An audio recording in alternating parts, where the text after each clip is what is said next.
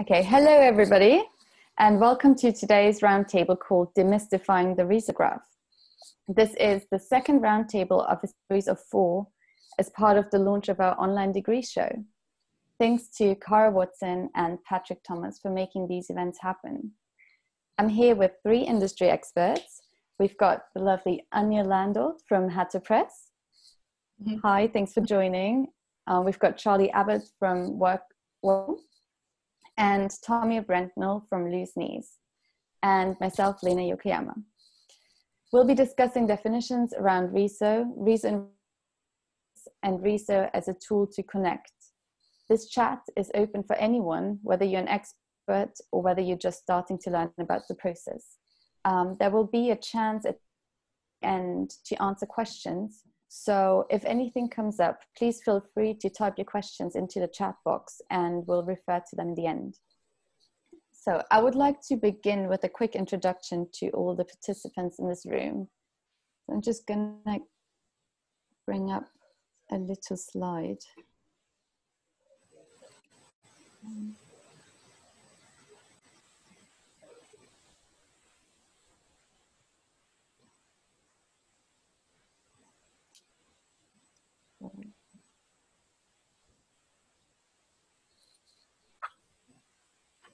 Can everyone see this?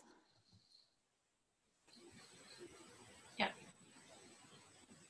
Okay. Can you see this at the end as well? Yeah, you can see. Okay. All right. Okay, welcome again. I'm going to start with Anya Landolt. Anya graduated from Kingston in 2018 after studying graphic design. She works at HATO Press, which is an independent printing and publishing house based in London. Established in 2009, HATO is thought of as an autonomous experimental space to encourage collaborators to develop ideas and facilitate both the production and distribution of new content. Anya's role at HATO began as a Riso print technician and workshop leader, and after a year she began to work in both the press and the studio as a designer. Her practice centers around the role of the educator and how that enables graphic design outcomes built with communities. With Riso, her closeness to the machine and own style means she likes to explore the limitations of the printing technique. Trying to break down its rapid ability to duplicate, she likes to push it to create unexpected outcomes. Tommy Brentnall, also known as Piggy Bank Shoe, is an illustrator, designer, and publisher based in London.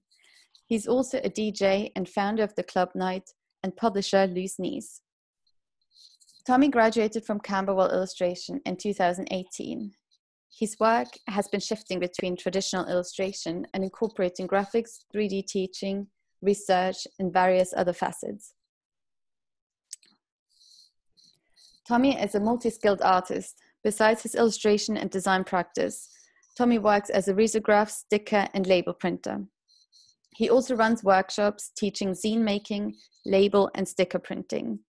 His workshop practice is centered around teaching unconventional and accessible print methods, showing people how to use affordable equipment, like office label printers and receipt printers, to produce their own work rather than outsourcing the printing.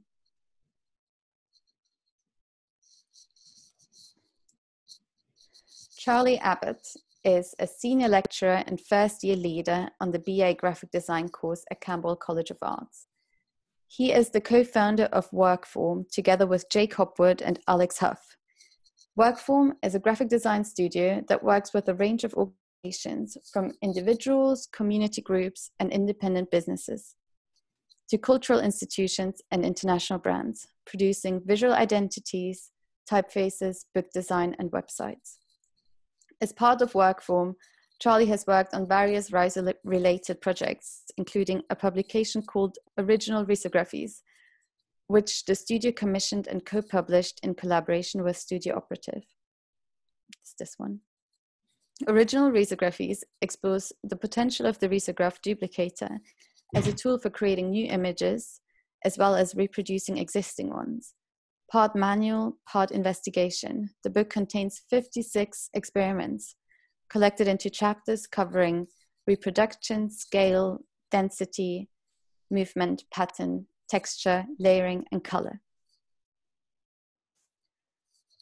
My name is Lena Yokoyama. I'm graduating this year from Camberwell College of Arts. My artistic practice as an illustrator is largely informed through printmaking. I currently work mainly with etchings around topics of visual translation through Japanese folklore. Riso has played a big part in developing my love for printing. I'm a proud owner of a Risograph myself. He's just over there. His name's Rodney. My boyfriend and I started HATO Press in about 2 years ago in our front room with our Riso Rodney. We've used HATO as a platform mainly to collaborate with different artists and producing their works of art. We also frequently work with the BOA Publication House on printing artist editions and promotional material for exhibitions. Even though I haven't been able to build a sustainable practice from it in any way, I'm an enthusiast of the process and I'm very excited to learn from you guys today.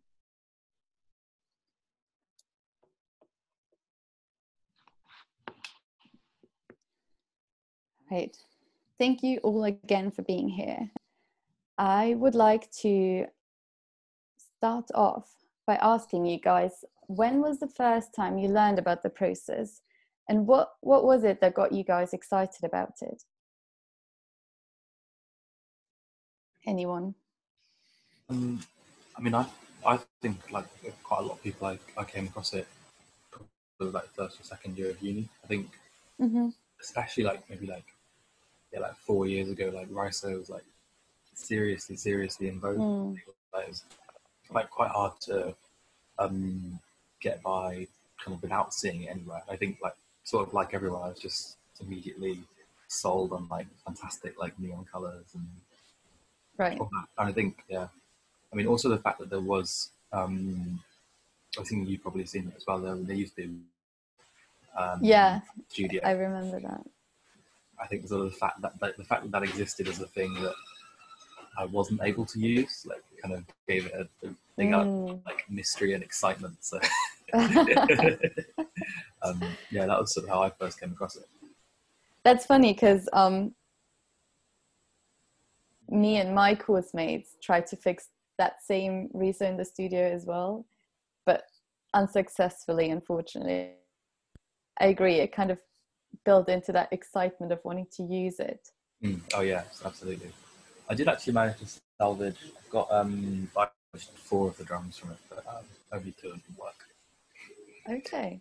No, I did. It's been put to some use. Nice. Are you using it for a different machine now? Yes, they're in the machine. We've got the same. Oh, okay. RP 3700. Over there in the corner. Wow, that's a huge one. Over by the window. Is that a 2-drum one? Or no, it's just a 1 drum. Looks good though. Very nice. What about you guys? When did you first access a Riso printer? Was that at HATO or? Kingston have an A2 printer, which kind of arrived when I was on Erasmus, so a couple of years ago when I came into the university, and there was a big project run for it with a collective called Alternative Art School. I think they really brought it in with a bang, ran a workshop in the foyer of the university and kind of put it to use to make posters in reaction to a conversation that was happening as part of a workshop that day, which is always a really good way to use the printer. And very quickly you had very colourful, very dynamic and very impacting posters put up on the wall, especially at A2. It looked really fabulous at A2. And that's kind of... I've never used an A2 one. Yeah, it's scale, because the colour just works really well.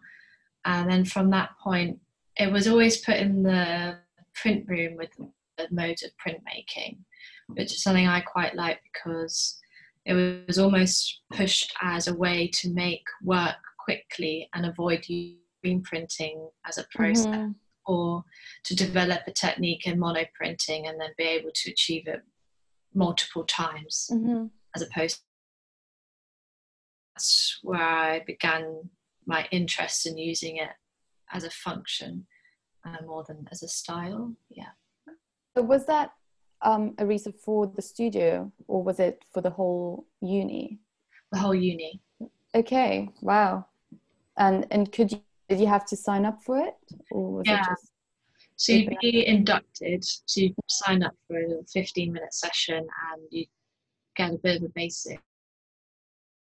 You would set up via computer. There's no scan bed on the A2 one. So you print it via computer, and then you put on a piece of paper the colours you want to be printing with, and they try and put as many people in a half morning session together printing with the same colours. Okay, so that sounds very sophisticated. Yeah. But it works well. There's some good stuff coming out of it. Cool. Thank you. And what about you, Charlie? Well, actually, interestingly enough, the very first time I think I was introduced to Riso was actually probably in 2010 via HATO Press in very early incarnation.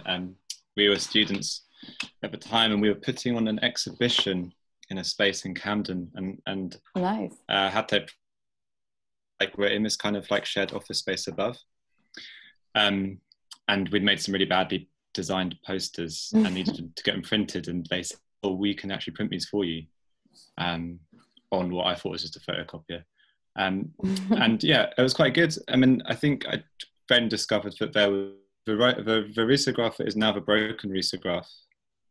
The one that's I think in originally worked. It did originally work, and I think I found that illustration department at Camberwell again when I was still a student, and it's the same thing. I mean, I hadn't had an induction in screen printing, so I didn't know how to do it, and the Risograph was really cheap, and no one else seemed to be using it at the time. It was really cheap, then, really. Well, I think the informal way of paying for it, put it that way. I see. Okay, because I don't think it was like I think it was a tool for like testing ideas out, maybe, rather than like a printing press. So yeah, we used to just go and print on it and try things out, but again, yeah, I think in the same way, like at the time it was purely a functional thing. I wouldn't say that I was looking for an efficient way to print quite a high quantity of things quite quickly. Yeah, I mean, it's good for that. Much manual labor. Right. So that was the best way of doing it. But yeah, so that was it really. Okay, because if you say 2010, HATO Press just started a year before that, didn't it? So yeah, and maybe, I don't know when Riso got introduced to the UK properly, but maybe that was just the start of it all. I mean, I don't know really. I'm sure Anya knows better than I do about anything relating to HATO Press, but in that time, like 2009, 2010, I certainly hadn't heard of the machine. But then I was a very naive student. I'm sure it was around doing something. I think as far as I'm aware, it's been around in the UK since the 90s, and I think you can get it. Oh, really?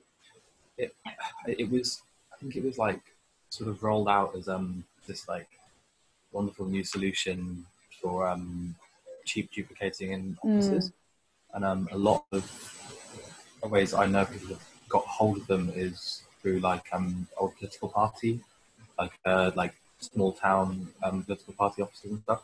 Like for someone who bought one off like a Tory party in Kent or something. Quite, the colours for the Riso actually be named after political parties. So we had Labour red and Conservative blue, I think. So that, yeah, it was originally a solution, as you said. And it's only been in the last 5 or so years that it's been adopted as an artisanal creative way. Yeah. Okay, and why do you think that it's not as popular commercially anymore, like in offices, or I think they used to use it in churches as well, but are there just newer, updated print more efficiently and cheaper? Yeah, possibly. I think the fact you can have an inkjet printer quite cheaply and print quite easily from it now. I think when it first came out, it was adopted by the church groups and community groups because it was a lot cheaper to print a large batch of items. Whereas maybe not so much now. I don't know from a point of view from a community group why they would necessarily not have a Riso anymore. Maybe it's because all the artists are buying them. Maybe that's why, yeah. But so why do you think that artists in particular just like the Riso so much? What about it is the appeal of Riso? What is that? And is it because, does it make us feel nostalgic, or do we like the kind of human element of it because it's not completely automatic, it's still quite manual? What about, like, how would you define that particular appeal of Riso as an artist? I think I've always found the physical, sorry, it's used a train. Yeah. I've always found the physical element of it quite exciting. I think that's one of the reasons that I was sort of got into it. Is it feels a lot more exciting just using a photocopier. These other being out massive drums, like it's a lot. It's also one of the main pulls to it for me is that it actually is, in some respects, still a much cheaper way of printing than, say, like proper printing, like offset litho printing. It's much more accessible and cheaper than that. And like, I don't know, I think there's like standard CMYK printing has like a lot of limitations. You don't get the vibrancy, you don't get the spot colors, you don't get most things you print on a photocopier, if you're working in color, can often come out looking quite dull. So in a weird way, although I think it has, Riso is to some extent, to me, it's still like a sort of a cheaper alternative than going to a proper press and getting something like. Do you think like that too, Charlie? Or yeah, I mean, I think it sits in that, like, as a production method, it sits in like a nice in between point where you can make, you know, a relatively small run of books relatively affordably on it. You know, that makes it very accessible for self-publishing or artist publications where the budget isn't necessarily huge, but for production quality, or, you know, you want a certain kind of standard. But I think, you know, the kind of popularity of it is misleading sometimes, because it does really well is print, as we know, one thing lots of times very cheaply. But what it doesn't do so well is maybe print a 400-page. Yeah, exactly. And so I think that, you know, in some ways that's where the kind of slight, you know, a sort of misconception about it being a cheap or not cheap process. I mean, people definitely seem to really find the aesthetic of it appealing, and, you know, that kind of built-in lack of perfection. And, you know, I also would agree with Tommy that the digital printing is often seen as being very flat. But I would say that actually, I think in the last few years, digital 4-color printing has really improved a lot. And I think that we're not maybe looking at so much of a divide as we were. But I think certainly at like a certain kind of budget point, it seems to be a really good option. I would probably say that the negative aspect of risograph printing is that you can tell exactly what it is when it is. And to choose to print something on a risograph is to in a way that maybe other print processes don't quite do. And so I think that, you know, the in which choosing to print your work in that process kind of brands it, I suppose, in a certain way. And how do Well, how do you feel like it's different to screen printing though? Because a lot of people have asked me that in the past as well. It's kind of the same if you use translucent colors as screen prints as well. But obviously you're not working through a machine there. But aesthetically, what differentiates Riso from a full color screen print, for example? I'm probably not the best person to ask. If the ink rubs off, it's probably one thing that's quite different. There's a certain like absorbency into the paper.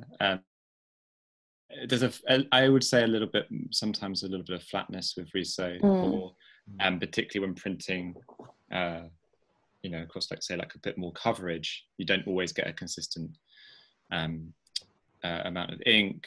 And also all of the other things that people sort of like as part of the process, like the roller marks, the smudges, the things that kind of come as part of it, which you probably wouldn't expect to see in a screen print, but you tend to be a bit more tolerant of, I think. But maybe someone else is a better place than me to talk about the differences. Maybe. How would you define Riso, Anya? I would say one of the biggest things for me is the scale. There is such limitation with how big you can print up to with Riso. And even though you can do little like folding paper before it goes through the machine, that can get really messy really quickly. Oh wow, I've never attempted to do that. Yeah, it sounds sketchy. Can sort of work, but it's a bit messy. Also, I'm not too experienced with screen printing, so might not give the screen printing as much, but knowing Riso quite well, there's obviously there's a limitation with the way the hole is burned into the screen and how the colours are then layering on top of one another. Sometimes there can be, especially when it comes to CMYK printing, you have to be quite careful with the colour balance and vibrancy you can get quite dark and murky. Again, that's kind of through the machine burning the layers onto different masters and layering on top of one another. So that's where I'd see the limit. That's when I kind of want to talk to the printer to see if that's something that could be worked on through a large scale screen print. And yeah, again, over a large coverage isn't always consistent. And the print itself isn't always consistent. So if you want to do a large batch, they all look the same, that's not always going to happen with Riso. So do you sometimes have projects at HATO where you would want something to be very consistent, and then, because I've noticed that some of your publications, they're not all made through Riso. Is that one of the reasons that you choose to outputting? Not necessarily. I think if we never try and make the Riso projects act like another type of method, if that makes sense. We're never disappointed if something can't be the same in each one. The only times that we would outsource it really depends on the project, the time frame, the budget.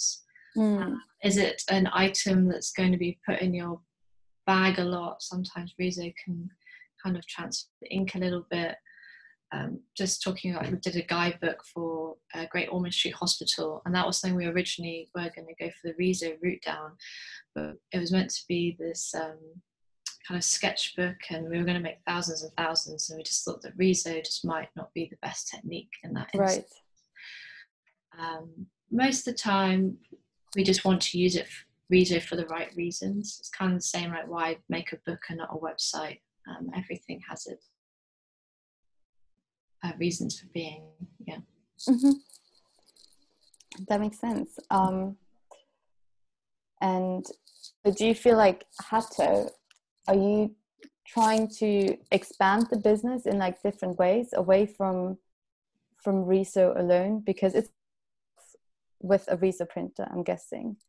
And now, since you've done a lot of cool collaborations and obviously like other publications through digital printers as well, and I've seen you doing stationery and t-shirts and now workshops as well, and also I think you've got a new sides business called HATO, which is producing graphic design. Is that right? The studio came about actually at the same time as the press. a little bit before. So when Ken and Jackson graduated from Central St. Martin's, they developed their practice as a company, and the printer was one of the first things they invested in to explore their practice. And that was very much around the idea of collaboration, communities, the Riso being a facilitator to meet people. Charlie's story is quite fitting that in a shared studio space, they said I wanted to print something, and they said, yeah, we can facilitate that. I suppose that integral mindset, different offshoots, as you will, throughout the process of the company existing. Sure. And also I think just depends a lot on the people who have worked in the company. Whenever a new employee sort of starts, it's very much a connection between everyone working and pushing what you want to get out of your time whilst at HATO. So with the press right now, we're exploring stationery, as you say, because we're thinking about more sustainable methods of creating items, but we're also pushing the CMYK process, and it's kind of like next development stage. And that's because our print manager, Leanne, is very much interested and very skilled at breaking the layers apart of images. Our newest addition has been the HATO store, so we now have a concept store in Cold Drops Yard. Progression of our community as a studio and a press, thinking about things that we would want to explore, represent the company, and a space, I guess it's like a space to do things you're interested in. So now we're making items to sell, and it's just a nice thing to do, really. Yeah. That's lovely. So how are you involved in the process of that all? Like, what is your kind of area at HATO? Are you everywhere? A little bit, yeah. Yeah.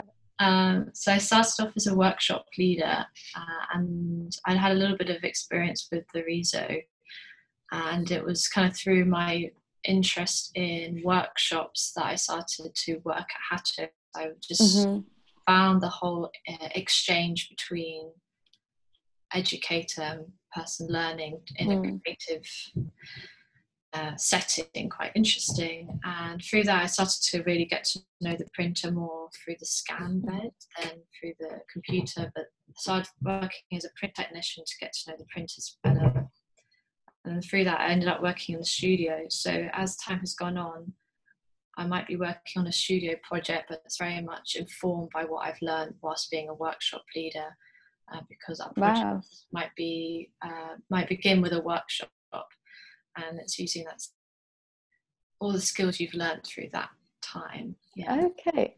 Is that to do with the Riso glitches, or is that something else? So that's kind of something that's developed out of being a workshop leader. I'm just going to pull these up on the screen because they're really cool.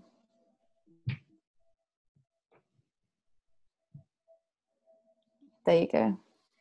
Yeah.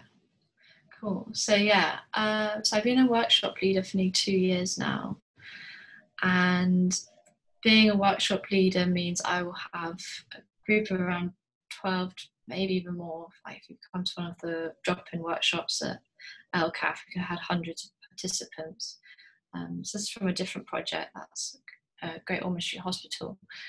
Were you involved in that as well? Were you leading that as a workshop as well? Or? Yeah. So that was for a different project, but for the Riso glitches, I guess it came out of the idea that I've been printing for so many people in these workshops, and it was always kind of, I've made this collar, I've designed it. And I started to get a little bit bored with the Riso printer being so, being wanted to be so like expectant to anticipate exactly what it's going to look like. And I wanted to start to see if I could put something in the printer that I had no idea what it would come out as. Right. And that's kind of where this has come from. So this is all through the scan bed. Wow. It looks so pretty. Thank the you. One on the right looks like water. I can't. Yeah. What was it that you used there? That's cellophane, yeah. Oh wow! So did you move it while it was scanning? Yeah, a mixture of things. There's so many settings on the scan bed itself. You can change the size of the dot that burns into the masthead. You can, because originally it's designed for such an office mindset. So if you scan in a book, there's a setting that takes away the shadow of the spine of the book. And it was really about just kind of crushing all these different really sensible settings together to create something that maybe wasn't so sensible. So this is all sort of still in motion. There's still stuff going on. Well, that definitely worked. I'd love to see that in a publication. I would buy something like that. Yeah, there's hopefully in the end of the year we'll have things to come out of this. We've got an Instagram handle if you want to follow it, but this will all be then coming out in the store. So this is where the store facilitates experiments like this. Yeah. Okay, I'll be posting the Instagram handle into the chat at the end, or you can do that as well. And what are these projects? So that's another workshop that was run at HATO. So this was actually run at Great Ormond Street Hospital with a Young People's Forum. And I guess I put this project in to show how Riso can facilitate a collaboration outside of the workshop format to create an artist piece. So we were asked by Great Ormond Street Hospital to help them put together a guidebook for their patients who transition. So when you're 18 years old, you leave full-time care at Great Ormond Street Hospital. As we know, the NHS is quite overstretched, so quite often these patients are sort of just left to be an adult, even though they've had very supportive care up until that point. So we were commissioned to work with them to create a guidebook to sort of help them through this stage. And the guidebook had to do a couple of things. It had to give advice from young patients who had gone through a similar process, give them space to maybe think about how they were feeling, be positive, and also really vital space to write down information to be passed over to their new doctors. And it really had to be a book that was cherished and could be explored, but also very useful. And how we developed that project was through the initial Riso stage. We brought the printer into the hospital with the young people. And that must have been an endeavour in itself. Luckily we've got some on wheels, so that. We ran the workshop, and it was very much about talking about how we're feeling and creating a collaborative typeface together, and that typeface then went into this book. So what's quite nice is for all those patients who took part in the project, when the book is published, they know that their work's in it. Oh, that's really lovely. I love that. And there's one last project that you sent me. Is that to do more with the new kind of graphic design HATO studio, or is that still part of the press? So this is this is the studio, and so is the Great Ormond Street Hospital project, but everything's sort of linked and one another. So I guess I put this project in because, again, the Riso was used at one point as part of the design project. This was a project with a group of students at the Institute of Education at UCL. We ran it with the Freelands Foundation and done so for the past 3 or 4 years. And we work with the students whilst they are learning to be artist teachers. It culminates in an end-of-year exhibition and publication. And one of the early stages, we were meeting together once a month to talk about, first of all, what would we even want to make an exhibition about? What are we learning? What are we taking away? And one of the ways we stimulated that conversation was by making a publication in a session. And we thought of all the different points you could put on a page. And this is the end result, publication and the online exhibition due to coronavirus. But both worked really well. Oh, that was the online exhibition. Wow, like so interesting. Was it that? Could you walk through it? Oh my god. Yeah, and it's based on the design of the publication. So the curves of the walls are actually the curves and the letters on the front page. Yeah. Great. Oh, it's like the other one you sent earlier. Sorry, just go through all of this again. This one. Yeah. There you go. Wow. Oh, yeah, so the exhibition would be happening in the middle. Yeah. Wow. That's very creative. Yeah. So thank you for talking us through that. No problem. Thank Cool. Am I still sharing? Yeah. Okay. Back now. Amazing. And so are you using the Riso for yourself as well, or are you mainly using it as part of the studio? Yeah, I'd say I use it for myself with the outcomes of the Riso glitches. That was all self-initiated and kind of born out of the stuff I was doing, part of the workshops, and seeing there were all settings which I wasn't really exploring during the workshops. And then through that, I guess we thought maybe these should go somewhere else and just not in my bedroom. I understand. Very sensible. Thank you. And Charlie, do you think you'd like to tell us about your one of your projects, maybe the original Risographies one? Might be in that one himself. I'm not in that. I just mean I'm share a studio where we made it. I'm not in. Okay, you were there when it was made. That's before my time. Okay. Yeah, I was like, wait, is he in it? Sure. Yeah. Where do you want me to start? Do you want me to bring up that slide that you sent me? Yeah, sure. Okay.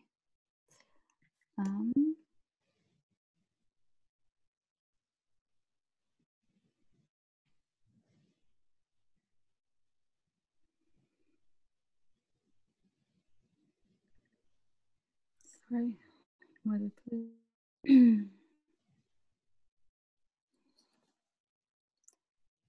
I actually can't find the slide right now.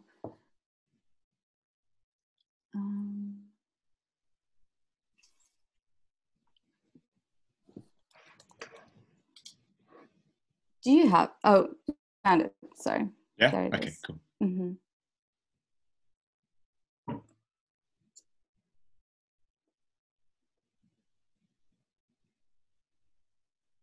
There you go.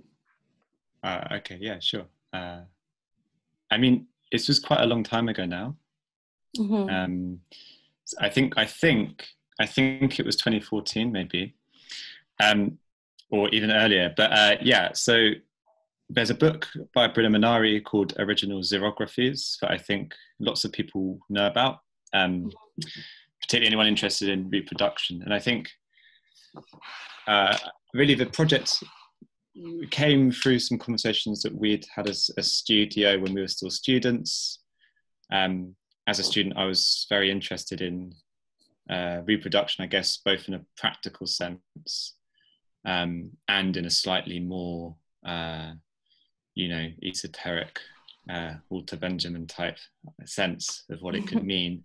And I guess what's really lovely about Brina Minari's work, as I'm sure lots of people know or think, is that Brina Minari seemed to always manage to tie those things together. He always managed to sort of somehow talk about the kind of the sublime whilst actually making actions that were very simple and very straightforward. Those two things always seem really well connected, and graphic designers don't often come up with very original ideas. So we found this book called Original Risographies, and we were quite interested in the Risograph, so we just thought we'd copy the book.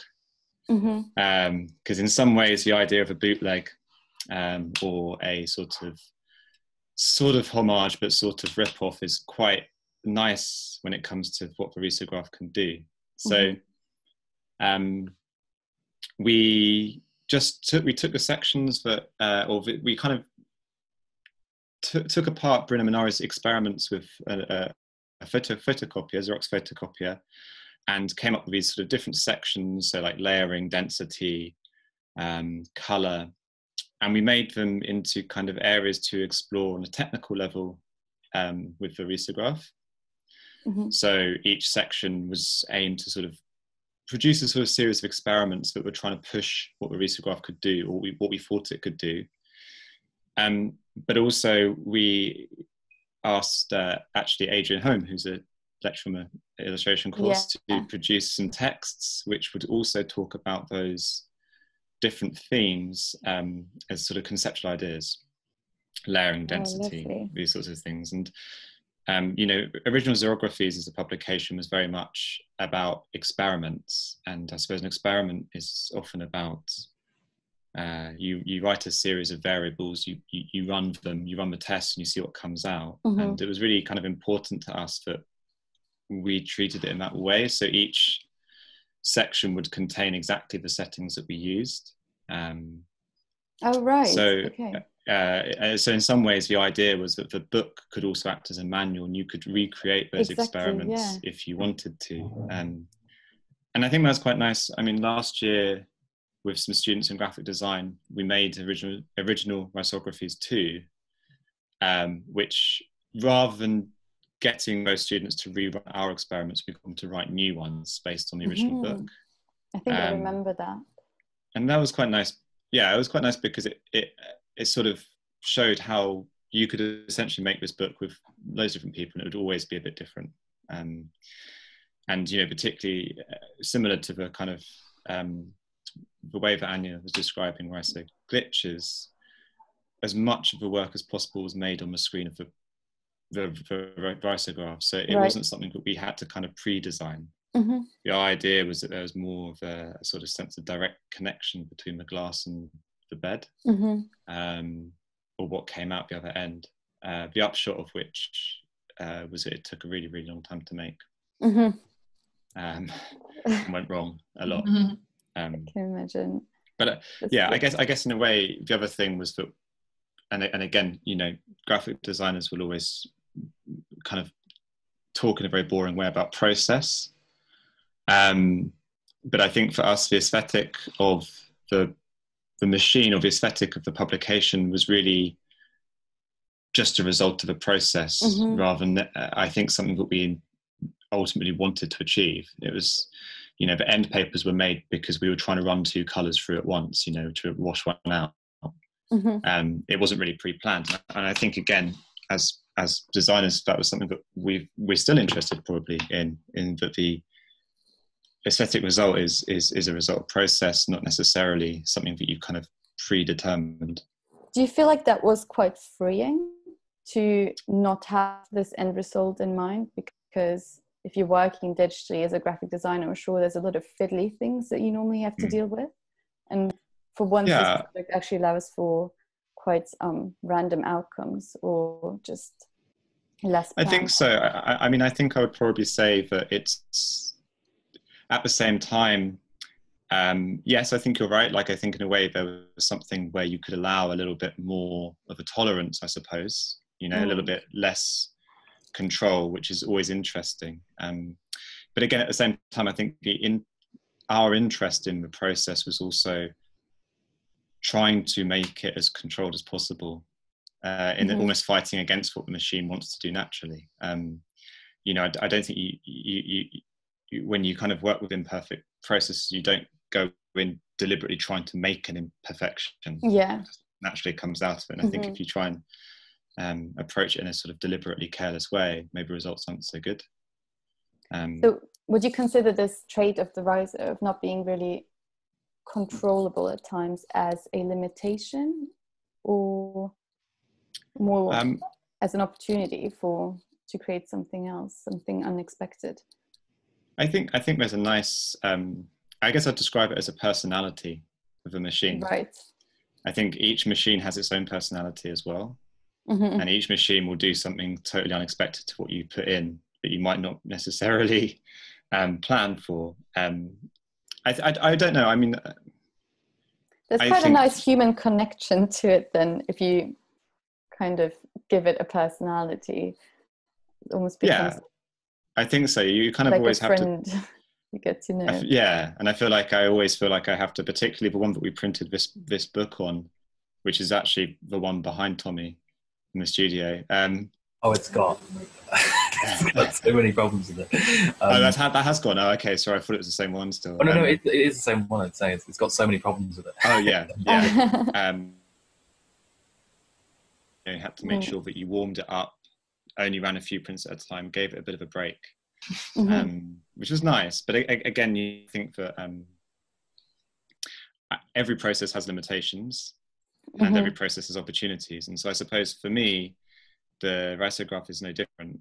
It just manifests in a slightly different ways, and there is a slightly more human element to it, perhaps, which is nice, but also can be incredibly. It can be, yeah, especially when it keeps breaking, or paper jams, master jams, had it all. So obviously, if we're talking about limitations, I would say that accessibility as well is very often a limitation. It makes it hard for people to actually get involved with the process itself. And I know that, Tommy, you had problems at the beginning after you graduated with accessing a Risograph. And it was more at uni that I had problems accessing one. Okay. But in reference to your work, because it looks as if it's Risograph printed in many ways, but I think you have mentioned before that you have kind of figured out how to bootleg the Riso effect. Sort of. Is it you that and kind of created that? The stuff that you've got is all Risograph. Okay. I did do quite a lot of, when I was in my second, I think it was especially in my second year, I was incredibly obsessed with, really wanted to write something, really wanted to do it. Couldn't really get access to one, and wasn't really willing to, didn't know enough, so I wasn't willing to outsource it. I'm quite stubborn like that. A lot of my practice is sort of born out of that. It's like my inability to want to go to someone else to get something printed. And I did do a lot of stuff with photocopiers. I mean, like really simple stuff, just like using bitmaps and printing a single color at a time. So, like very like grainy, sort of like sugar paper and stuff to produce quite as what looks like Riso prints. But that actually is, that was all in the name of doing it for cheaper. Because at the time I was sort of like, oh, right, it's so expensive, I can't be able to do that. So I was doing all this to be cheaper, but actually since graduating and since losing the wonderful privilege of having great big Canon photocopiers at my disposal, I've realised it's actually much cheaper to get, it's cheaper to run the Risograph than it is to run a giant office level photocopier. Like I was genuinely shocked when I found out how much they cost. Would you say that even if you didn't have a Riso in the studio though? Would I? Yeah, I think so. Sort of since graduating as well, I've been exposed to a lot more people who are working with Riso, so I've had a lot more access to it. Yeah, since graduating. So it's a lot about, I guess, knowing people as well, and knowing where to go to, and so connection is probably a big thing as well. I mean, I think there's a lot. I don't know. I think how accessible Riso is just sort of depends how the people with Risos are using them, I guess. I mean, someone that I think do it really well is the big family press who work in South London Gallery. Yeah. I think what they do an incredibly good job of sort of using the Riso technology in a way that is like readily accessible. And I mean, I'm sort of hopefully trying to work towards that. I mean, I do a lot. Not anymore because there's no club nights happening. But I was doing a lot of like flyers and posters for not only my own nights, but lots of like quite a lot of other stuff in the local area that was going as well. That's nice. So do you do things for free as well? when the opportunity comes up? When you think it's relevant? I can't really offer printing services for free. I did a lot of stuff. I do free things with labels for the sticker printing services that I run. I sort of have like a bank of money that I use that I've made from selling stickers, that then goes back into being able to offer free sticker printing for. I was doing it most recently was for people going to protests. That's exactly what I was going to ask. Providing free stickers for that. But I can do that because of how cheap it is to get the materials for the stickers with the Risograph, because you have to buy the materials in such high bulk. It's more difficult than the service. You have to be a larger operation to be able to do that. For sure. I mean, I wasn't going to suggest that you should offer any of these services for free. If I could. I'm sure you would, but because I just remember you, I think, posted something about sticker printing for the protests, and I think that is a really cool thing to do. And I think HATO Press has done something similar with the copy shop initiative, and I guess it's just amazing to have access to a tool like Riso and to be able to offer such services to people going to protests. So do you think you're going to do this type of things in the future as well? Yeah, definitely. And the copy shops have been running for just over a year, so we actually also offered the same service for the Extinction Rebellion protests. Right. And we've done free printing for the protests in Hong Kong, partly because we have a studio in Hong Kong as well. So. Oh wow, is that recent? So the sharing founder, Jackson, he moved to Hong Kong a couple of years ago. Wow. So they decided to run HATO across both spaces. But copy shops is definitely something we're really passionate about and believe in. I think essentially we really like using the press in historically traditional format, in the sense of being used by protest groups, and that's why we think it's so important to see it in that way. So is copy shop always offering the services for free? It's slightly different for the Black Lives Matter movement just because of the limitation of coronavirus. In the past, we offered the space up to actually drop in and artwork your own posters while in the press.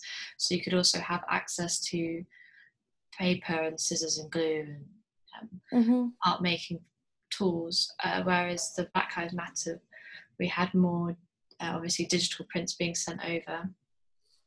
But that was quite an interesting experience, I found, because we were sent a lot of artwork that wasn't necessarily prepared for Riso printing. Right. And I actually felt really positive about that, because it meant that we taught a lot of people in a very quick, wet space about the printing process. And it wasn't a case of trying to explain it and then something off or it being too expensive. It was just it was a one-off moment where we could just very quickly have that exchange and push the Riso network out a little bit further. So that had lots of positive feelings that day. Wow, that's lovely. Thank you for explaining. I'm just aware of time. I would like to just remind everybody in the audience that you can ask questions and just pop them in the chat box. And while you type these up, I would just like to ask you guys one last question, which is, how do you think the future of Riso looks? If you consider the past and the present, from where it's come from being a commercial printer, then going into the arts, where do you think the process is heading? I personally feel like it's moving more towards I think has more potential as something for sort of workshopping, experimenting. I think it kind of had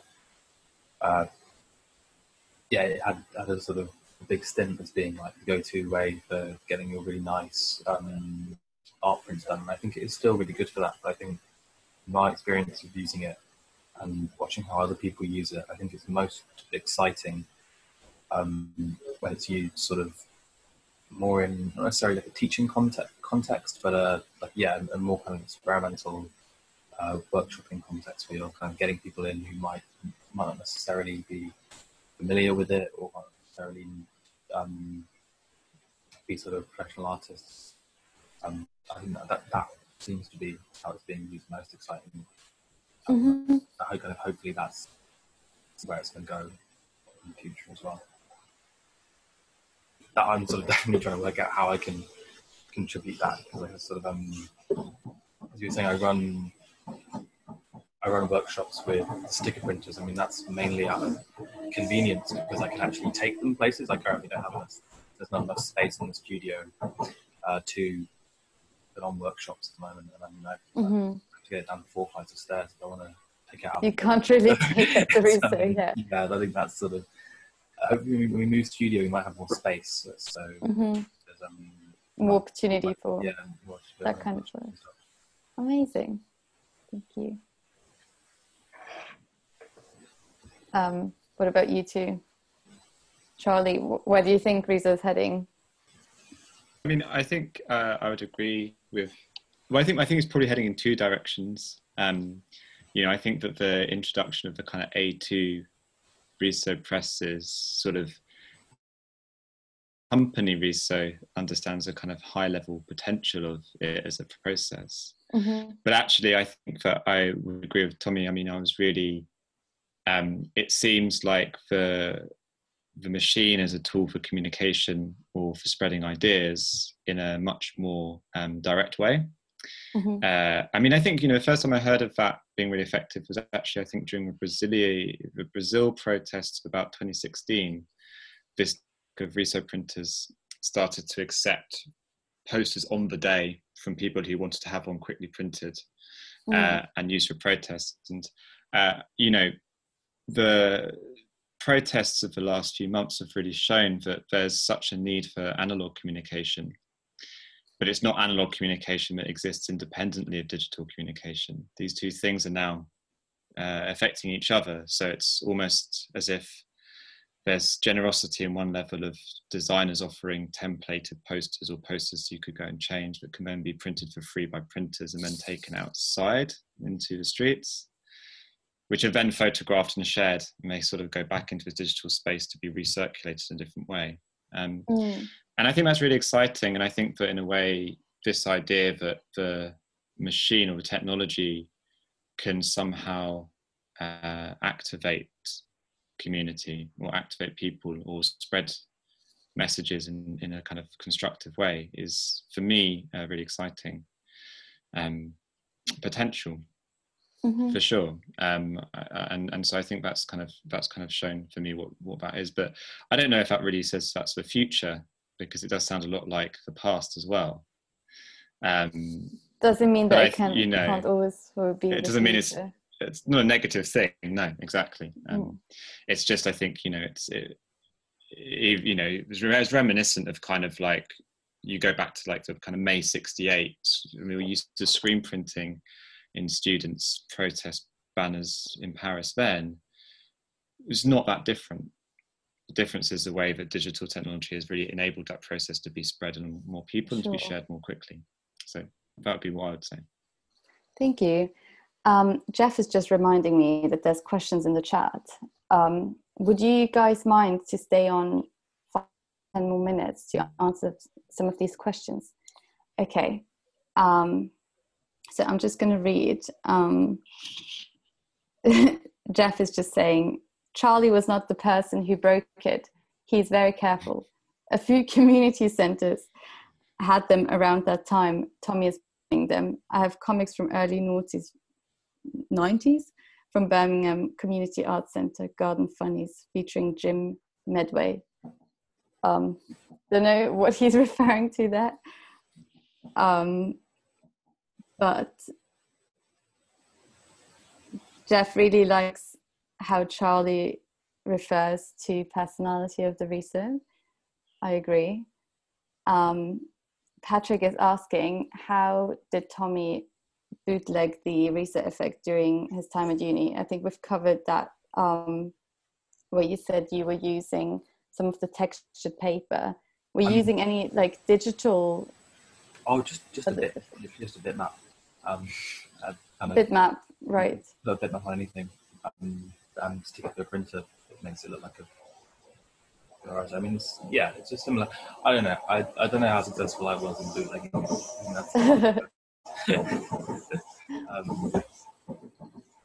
I know there's like ways, there's like brushes that you can download now onto Photoshop.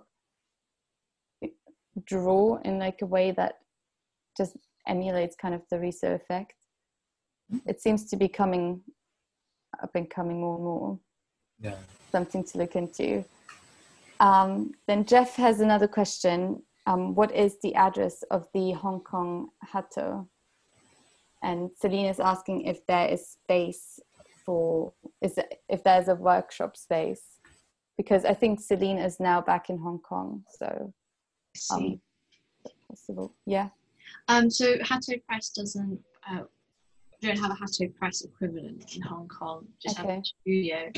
I'm not sure of the exact address, but it's on our website if you want to get in touch. But we are rolling out a workshop kit in the next few weeks, whereby you can buy a kit, and we've talked through some of the methods we use for artwork on pieces of paper. You send those bits of paper back in, and we'll print it for you and return it. So we have something in place to fill the hole that coronavirus has left in our workshop. That's amazing. Is that international? Do you hope the only thing that might change is the payment cost of the return of the work? But we're currently looking into not limited.